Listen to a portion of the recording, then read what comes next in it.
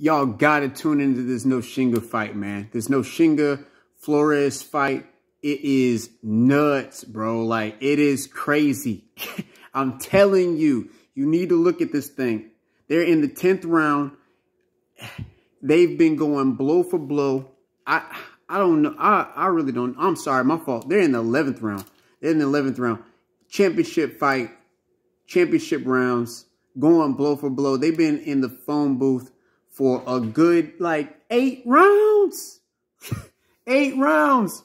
So, y'all, if y'all not looking at this fight, y'all need to right now. Y'all need to go ahead, click on to DAZN. I'm trying to upload this thing as fast as possible. Go ahead and tune in right now. I feel like it's anybody 50-50 at this point. Whoever wins these last 2 rounds is going to win the fight.